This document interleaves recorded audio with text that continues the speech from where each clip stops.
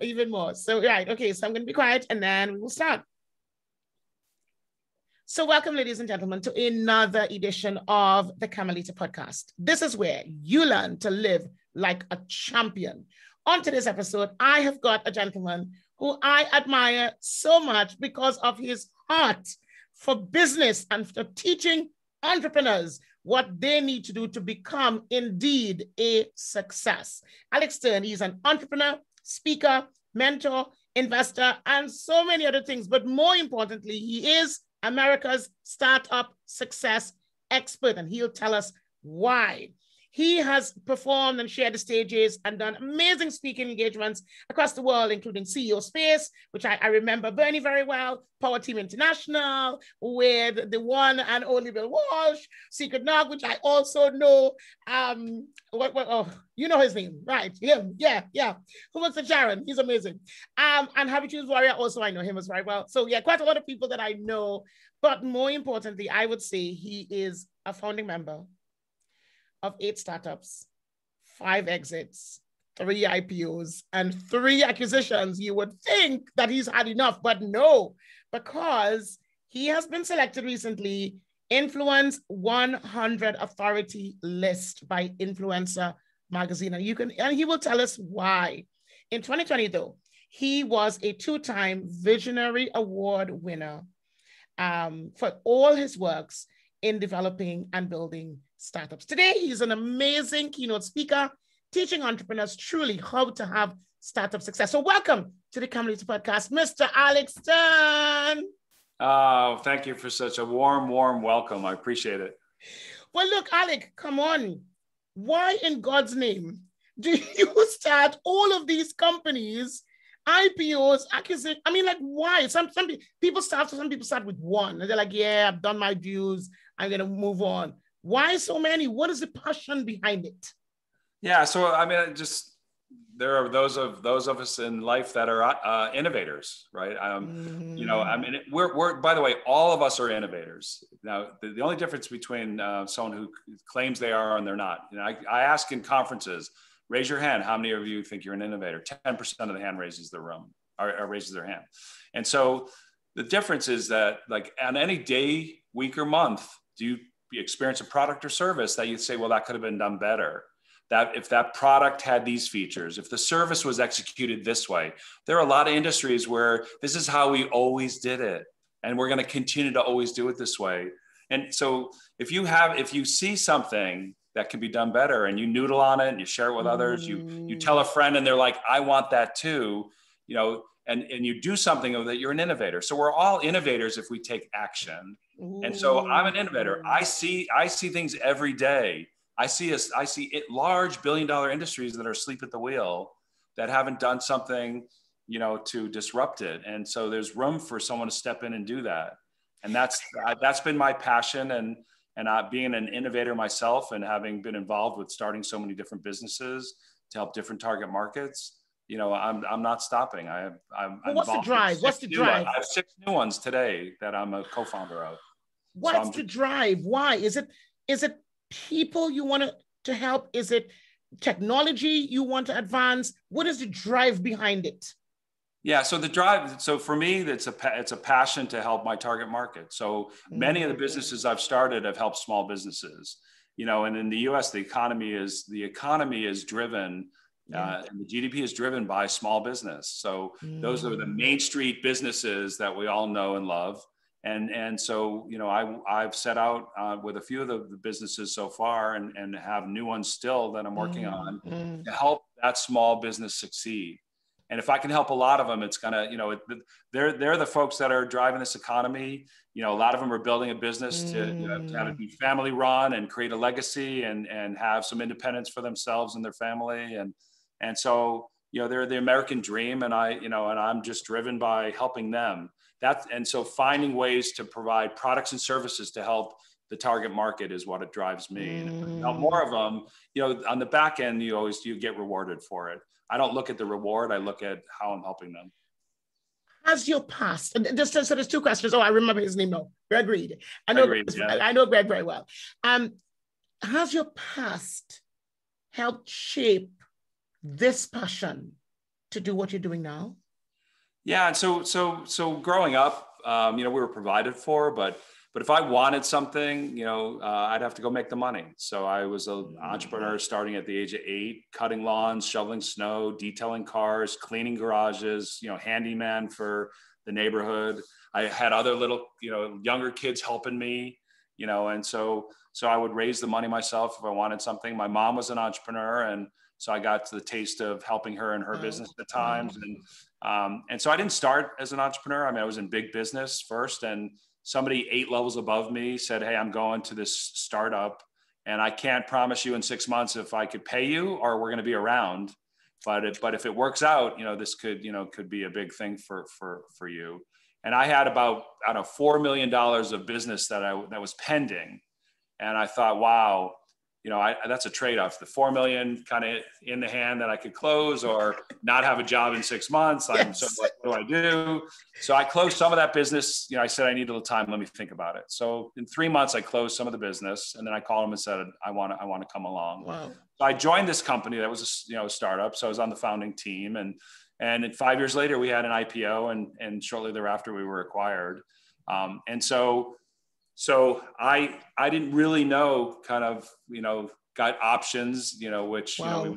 We went public and it became stock. And then I'm like, this piece of paper is worth what? Like, I was just, I couldn't comprehend it, and I'm like, wow, okay, how do I do that again? So, I just, I kept going earlier and earlier and earlier in the cycle for starting businesses and seeing opportunities. So tell us, stay right there with that. Tell us. For people that are listening, and I'm going to be sharing this all over, and you're going to be on your stomach, so people are going to hear it again.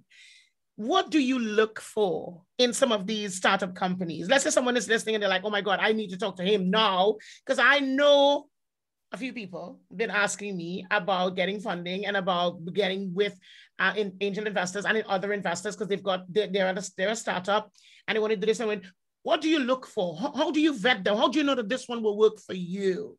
Right. So there's 2 things mixed in there. The first one is these are companies I've been involved with in starting or been on the founding team. That's one thing. Mm-hmm. And the second thing is I'm part of a venture fund, limited partner in G20 Ventures in Boston. We do East Coast tech investments, and I've also done some angel investment work, which most of that now I'm just investing in my own companies. I've got 6 that I'm a co-founder of. But so if I were to, first and foremost, people come to me every day, what do you think of my idea? And my response to any of them is, doesn't matter what I think. What does your target market think? We don't go early enough to our target market to bring our idea and get brutal, honest feedback from, don't go to family because they're going to tell you they love you. And you're going to be a big success one day. You don't go to friends because they're going to drink the Kool-Aid and tell you, oh, you're so great. You go to people you don't know. And if you can talk to them and you can share your idea and they get wide-eyed, like, wow, this would, is this something you see yourself using? Yes. Is this something you see yourself paying for? Of course, if it could do that, I would love it. And you're solving a problem from them. So you got to qualify first from them. What do they have that they want more of? What don't they have that they wish they had? What's their vision? They want to save time. They want to save money. Do they want to increase revenue, stay engaged with their customers, get more customers? Like, they're going to tell you what they want. And if you play back then what you have, then you're onto something. Wow. And so that's the first thing, that we don't go early and we don't go often to the target market to validate our idea, because that is going to be one of the key things. If you're going to turn around and now go get investment, they're going to say, what's your target market say, right? So they're going to go and want to get invest. You're going to want to go and get investment, and they're going to want to see that, because you can't work in a vacuum, and you can't say, well, I used to be the target market, so I kind of know what they need, because it changes every day. Oh God, yeah. Well, okay. Stay right there. I want to talk about this because this is good. I want to talk about this. Stay right there with that point. You of all people know, right? The last 18 months has been interesting, to say the least, okay? And that whole thing about you can't stay where you are, so many businesses have gone under because they decided to stay where they are and ride it out. And they literally went out because of that. Now, as a small business, as America's startup small business expert, what do you want to say to people right now who are listening that are they're like, oh my God, I need to change. I don't know what to do to change. I knew I need to move forward. Pandemic has hit me, or pandemic has given me an opportunity. What do you want to say based on this whole thing about early and often to those people? Sure. Yeah. So I love the question. So the first thing is that I'll ask people, what's your 3 or 5 year vision? Where do you see yourself? Where do you see the business in 3 or 5 years? And they'll tell me where they want to be. And I'm like, are you working on something today that's getting you there? And hemming and hawing, half of them say no. Right. So we're on a hamster wheel doing business all day long, and it's not getting us closer to what we want in the vision of our business. So this is the time where you have to stop, get off the hamster wheel, and you want to work on your business, not in the business. Right. So you're going to look at strategy, and your bigger opportunity might be one lane to this either side on the highway than the lane you're in. And so you've got to go and assess this and look at it. And I'm not a fan of the word pivot. But you've got to just see, like, you could be so close to the solution. And, Greg Reed, who's a dear friend, and he wrote 3 Feet from Gold. I have it. I've been with him with Sharon. Yes. So they're both dear friends. And so, in fact, I'm speaking at Secret Knock in September. I speak every time there's a Secret Knock. And so the bottom line is that, like, you might be so close to the bigger opportunity, you can't see it because you're just so focused on the tactics of your business. You got to focus and work on strategy. That's the first thing. And the second thing is, a lot of people, we're just like, well, I'm going to wait till this, I'm going to ride this out, and then I'll open up back, when I can open up. But there are so many things you could do. You could be doing, like, we've all accepted virtual. We've all accepted this thing called Zoom and StreamYard and doing these virtual video calls and so on. And so I would ask so many, what are you doing to not wait, but to get in front of your customers virtually, and in other ways. So a great example, talked to a gallery, art gallery. I'm like, where's all the art? They're like, oh, it's locked up. We got it locked up in our store. And when we can open up, we'll take it back out and whatever.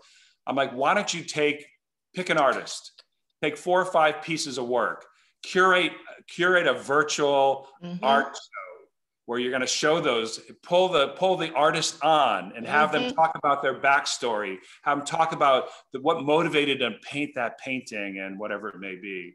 And so, the bottom line is that they, and I said, you share it and you encourage everyone else to do watch parties. And so the first one they did, they sold a painting. And so I was like, wow, that's incredible. Who bought it? And they said, well, it's really interesting. It was nobody we knew. Like, one of our customers did a watch party, and one of the people watching the watch party bought a painting. See, right? So you just think, okay, look at a restaurant. The restaurant, like, they could create a shopping list for the family, like, do a family interactive dinner with the chef, right? So you do like cook with the chef, right? So you go to the store, you buy all the stuff on the list. And they even give you pairings for wine for the parents. And then it tells you what prep stuff to do before this starts at 7 p.m. I love it. And then you actually, curate a whole, cooking with the chef program, and you prepare the meal, and then the family enjoys the meal together, and so now the chef has come into your home. And so some of the restaurants were creating like a subscription to where it was like a monthly or bi-weekly, cook with the chef, dinner with the family. So there's all kinds of ways that you can be creative. And this thing of virtual is not going anywhere. Well, do you know what? Let's talk about that. Because again, as America's startup success expert, let's talk about that, because you are right. We are never going to go back to what we did before. It's never going to happen. We want the interaction, so we will go out a bit more. But this whole area of people not having to travel, not having to dress up, not just going to wear your jammies underneath, you're going to carry on doing business. Like, you're going to carry on. If you're making money, you're going to carry on doing a lot of it. Why is it then, or I should say, from your perspective as an investor, from your perspective as America's startup success expert, for people that are wanting to relaunch something or launch something new right now, what are some of the areas they cannot avoid? Now, you talked about video. That's clearly one, hugely one. Give me one or two other areas that you teach the people that you invest with, that you've been using in your business, they cannot avoid over the next 5 to 10 years. Yeah, so I'm again, we're unpacking that. There's a lot. So if we're talking about investment, then I'll stick to that piece because you mentioned investment. And so there's things you can't avoid. Like you've got to have a large, solving a large business. There's a big problem. So there's a big market. There's a big problem, and here are the players that are doing it today, and they're not solving it. And here's how we're solving. You got to be able to tell that story. Yeah. You got to be able to show that you have a team, right? It's not just one founder. There may be a few co-founders, and sort of who's that leadership team, and then you have to be able to demonstrate that hook or crook. Like you will, if the ship's going down, you're going to find the solution to right the ship. You're going to do everything to solve whatever the problem, because we run into problems, and that's usually when people get stuck and it weighs on them, and they want to take their bat and ball and go home. So you want to make sure you're set up to where you've got the right team to do whatever it takes to solve this. And then the big thing is that you have the answer on how you're going to scale the business. That you've really looked at, go get a couple of customers. Today you can get customers that'll give you feedback, success stories, potentially pay you, and that show directionally that this is our target market and we're serving them and they love it. Now, how do we go get more of them? And the answer in most cases, and it has been for me, is channels, strategic partners, alliances. All of the companies I had the most success with, including Constant Contact, we were 100% channels when we started. Wow. Playing it forward, when the company sold, we had over 8,000 channel partners. So it was 100% when we started. It takes the flywheel of a new business takes a while. The flywheel of a channel business takes a while as well. There's a lot to unpack there. But the bottom line is that if an investor says, if your target market's small business, Main Street small business, you can't go door to door on Main Street around the world. Just not going to have the hands to do it, and you can't afford that. So if an investor says, how are you going to scale the business? The answer is not hire 100 salespeople, especially if it's something to small business. If you had an enterprise solution or something larger, $10,000 or more, and it required more hand-holding, sure, you're going to hire more salespeople to have that one-to-one relationship. But in all other instances, there's a channel that has a one-to-many scenario. Indeed. You go through a partner, an intermediary that has, in some cases, a trusted relationship with your target market, but they'll get you in front of your target market in mass. Yeah. I'll tell you something. You're saying that, I'm laughing because we're just about to launch our club, our global club, and we have a global champion members who are going to be the people that's going to tell the world about the club and why they should join the club and why they should be a part of this global platform that we're developing. And I'm super excited because it's not about me. It's about everybody that's in the club. And it's about the council members that's there. It's about those people and the impact they're going to make. So it is going one to many. And I just love what you shared about why people can't afford to avoid these things. Do you think it's neglect? Why before the pandemic people weren't looking at these things, or was it comfort zone? What do you think was the real reason why a lot of people end up crashing and burning in the pandemic? Yeah, so I mean, just the pandemic aside, because these are problems that existed before, and the pandemic in some cases maybe exacerbated things a little bit. But the bottom line is that we should always be looking at our business and how we're running it today to see if there's a bigger opportunity adjacent to it. And in a lot of cases, there always is. So that's just something we always should be doing. And a lot of people don't. I get it. They get on that hamster wheel of doing the day-to-day tactics. You don't have time. You got to make time. You got to invest in yourself, and surrounding yourself with a peer group of other people that are at your level and some that are ahead of you, so that you can get some insight to where this is going to go. You've got to be able to handle obstacles. Obstacles is one of the things. The stuck point, like we get stuck when we have an obstacle. If you when I first started and I had to deal with obstacles, I would take a piece of paper, I'd write the obstacle down, put a little box next to it and hope I checked it at the end of the day. I got involved in all this stuff and I avoided it. I didn't want to look at the paper. And the next day I walked in and it's still there. And the next day, and guess what? You're not the first one that has this obstacle, right? So go seek counsel, go find someone who succeeded at knocking it down, someone who failed at knocking it down and why, someone who broke it into smaller pieces and got some little wins to knock it down, because you have to develop the muscle memory to knock these things down, because behind that one is a bigger obstacle. Yeah. So if you were stuck now, you're going to be even more stuck the next time and the next time and the next time. So we have to develop the ability to knock these down, and you have to find your rhythm for how you do that. So I think a lot of people just use these obstacles as the excuse to just freeze. Are it's fear, or they freeze, or are they just, it weighs on them more and more, and they want to throw in the towel, I'm done. And so there's opportunities in this, learning opportunities. And so there are all these things that we just have to really take some time to step back and assess, So let's come back to what you do, because clearly a lot of people come to you because they're in this exact space. They don't know what to do next. And you obviously show them how to make time to invest in themselves and sort of what they should do, how to handle obstacles, which is what you just shared, and also how to find their own rhythm in doing it, because you can tell them, but they've got to find their own rhythm. Tell us, if someone comes to you, what is the process? How do you work with them? How do you help them? How do you support them? Because everybody wants to do IPOs and everybody wants to sell a business and everybody wants to do whatever. What exactly, how can they come to you? And what is the first, second, third step? How does it work? Yeah, so I appreciate that, but I'm more of the analogy of the chef who opens a cabinet and just grabs stuff and makes something, as opposed to pulling out the recipe and following it, right?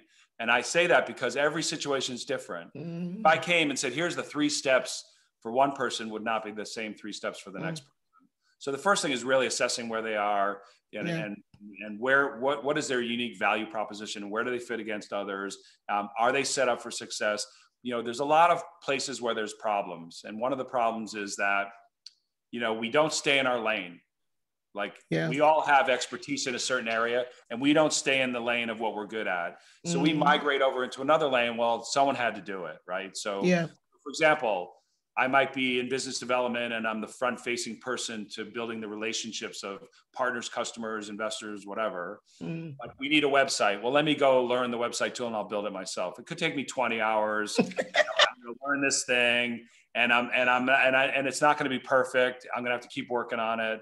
But so there's an opportunity cost, right, in this whole thing. So for example, if my time is worth $100 an hour and I just spent 20 hours building the website, that's $2,000. Indeed. If I was over on the other side doing on what I do best, I could get probably 40 hours worth of stuff done in 20 because I'm good at it. Yeah. And the fact that I'm not there's an opportunity cost that I'm not growing the business that way. Now I go over and say, okay, if I brought somebody in, a fractional, web developer, an admin, a VA, an intern, whatever, to help me build a website, could they do it in 10? Sure. Could they do it for less than $100 an hour? Sure. If I spent that money over there, then I'm doubling down and growing the opportunity and staying in my lane, and then getting what I need here, getting it done right the first time in most cases, and then being able to double down, right? So we often will just say, well, we don't have the funds, or I can just learn it myself and do it myself. And that has too much of a cost. Yes. And we don't stay in our lane. Yes. And we really need to figure out what our lane is and stay there. Oh, you know what? I'm just, for everybody that's listening, and I will be sharing clips of the video. Like this right there is the reason why small businesses go under, because they're trying to be everything to everyone and not understanding the value of their time compared to someone else's time. Right. A friend of mine, we were talking the other day, and he said, our focus has to be on owning the land, not working the land. And I was like, yay! Yeah, I absolutely loved it. So I'll give you the other great analogy I use often. So a chef owning a restaurant, right? He has to have a partner at the front of the house, Mm. right? Because he can't be managing both. But also there's all the needs for to be active on social media and other things. So how many chefs do you know have a skillet in one hand and a keyboard in the other? None. And they shouldn't. They shouldn't. I love it. Got to find some. And so I've often challenged some of the chefs. They're like, oh, well, we got to do this, but I don't have time. You don't need to make the time. You got to find someone else has the time. Indeed. Look at your staff. You have a young staff, right? And you have downtime between, the lunch shift and the dinner shift. Somebody either studied marketing or they love to be on social media. Could somebody just step in and guide and help? And in every instance, and I said, I want you to report back to me if you have that person on your team.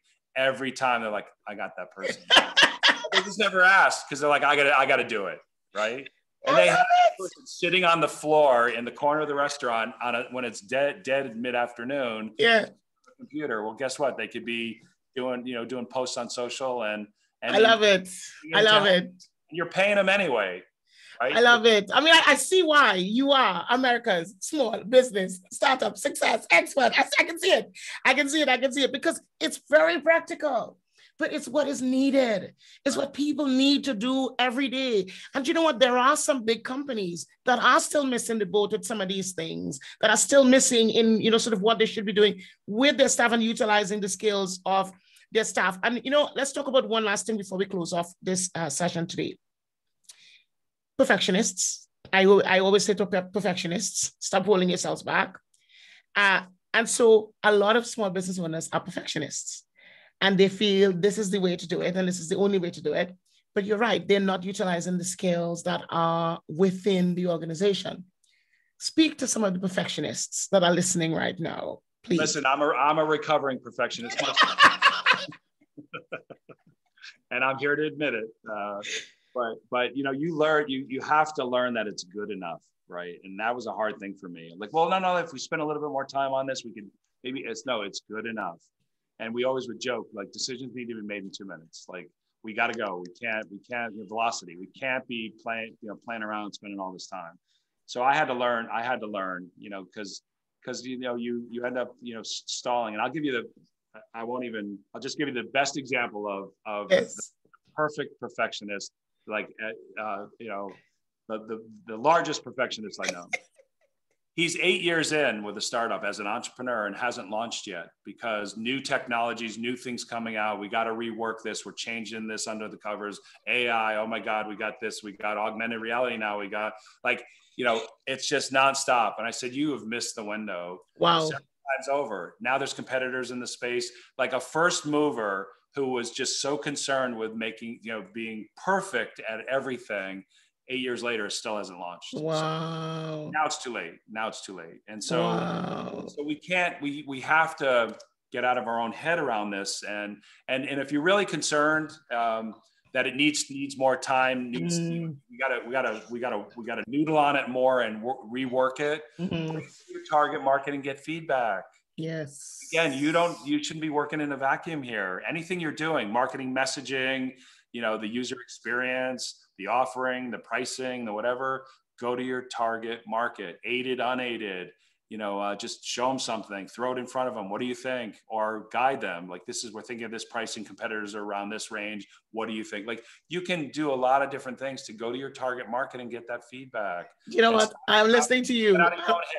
I've got so many people I want to introduce to be on their podcast. Like, seriously, this needs to be shared. Like, literally, people need to hear. I mean, we share it, but like, people need to hear this. Right. They need to hear this. I've got some people I want to introduce you to be on their podcast because, yeah, you just got to keep sharing this thing. I mean, I can understand now why, after all the IPOs and all the acquisitions and all the everything, why you're so passionate to share and to speak and to deliver this content, because they need it. Oh, yeah. So one last question. What does living like a champion mean to you? I love the question. So I have not always lived like a champion, because as I would define it, it's playing at the highest levels in every aspect of your life, I guess. Top of head, that's the first thing that comes to mind. And so I wasn't playing at the top of my game in every area of my life. like I was sacrificing things, you know, and I, you know, whether it be, you know, relationships because I was just working so hard, or like I had to really find the balance. And when I didn't have a good role model in the balance growing up. My dad was a workaholic, and so he really wasn't present for the family a lot. So I never wanted to go into business. In fact, when I went to college, I wanted to go for sociology. I didn't want to go near business because I just saw how it was from the home, you know? Wow. And then finally, after a semester of that, it was a little too touchy-feely for me. I went into business. I couldn't see you being a sociologist. So I switched over to business. And then I got out of college, and then a couple of levels above me in a larger company that I first joined, I saw somebody who was very, very successful, who was balanced in every part of his life. And like he would literally say, I've got to leave the meeting a few minutes early because I've got to go watch my son's baseball game, or I've got to do this or that, or I have to pick up my daughter, or I have to do this with the family, or I'm not here next week because I'm taking them away. Like he was just present for every aspect of it. And he also, you know, he was an avid reader. He was, you know, he invested in himself and did things that he loved. And I thought, wow, this is about someone who's balanced. And I had a role model that showed me, like, to live like a champion, you have to play at top of your game in every aspect of your life. Yes. There are times where you get knocked down, health issues, this, that, and the other, family issues, you know, whatever those things are that can knock you down, that happens. But how do you rise back up after you've dealt with something? And oftentimes we don't. We just sort of stay at another level. And if you don't have the balance of like spinning the plates, you know, you're spinning plates on. Yeah. You know, some are gonna fall. They're gonna fall off if you're not balanced. If they're not same speed. You know, listening to you say this, so many entrepreneurs need to listen to this. I tell you, I've learned the hard way. God first. Family second, business third. I've learned the hard way to have balance. Oh my God. I have learned the hard way.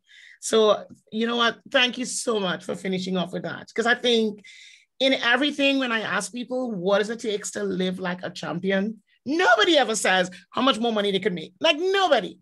Everybody always says, it's about family. It's about balance. It's about sanity. It's about giving back. They never, ever talk about money. It's amazing. Right. And I the other day, somebody asked me, like, you know, well, what do you do to increase wealth? I'm like, I don't think about that. I think about, you know, helping others, like helping my target market, helping people, you know, from a social impact perspective, or I feel fulfilled, giving back, paying it forward, whatever those things are. Like that's wealth to me. You know, it's in your heart, it's in your mind, you know, it's not just in a bank account.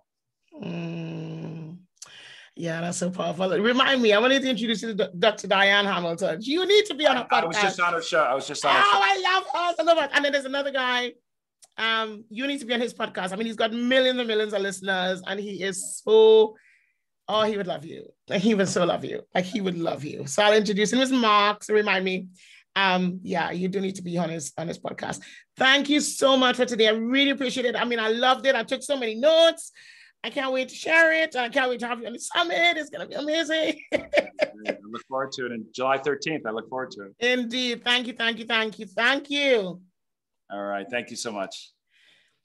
Right, guys. You've heard it here from the one and the only. Oh, don't forget, he is America's startup, small business, success expert, Mr. Alec Stern. And he shared some really valuable tips. I think some of the things he talked about, really being passionate about your target market, finding the right team, understanding the right venture, you know, all the things in which he's done. Do it early and often. If you truly want to understand what you're doing, understand your target market early and often. Stop getting on that hamster wheel. Stop and take stock. Look at where the business is going. What is your 3 to 5 year vision? What are you going to do when it's not going to work anymore? And more importantly, what you should avoid. Again, what you should avoid. Look at the team. Look at what problem you're solving. Look at where you're going. I mean, all these strategic channels, seriously, look into it. And by all means, always, he says, look for the bigger opportunity. Learn to handle obstacles. Make time to invest in you. And so if you are listening to this, all the notes are there. follow him, send him a direct message. He's all over social media, Facebook, Twitter, LinkedIn, Instagram. You just send me a message and say, I need your help. I am a small business. I really need to get all these principles in place so that I can live truly like a champion. Reach out to him today. Don't do it tomorrow. You know me, I'm all about getting your action, doing it right now. So get it done or get help. Reach out to him. Don't forget, this is Camilita here from Camilita.com saying I'll see you soon. And you know I will see you at the top.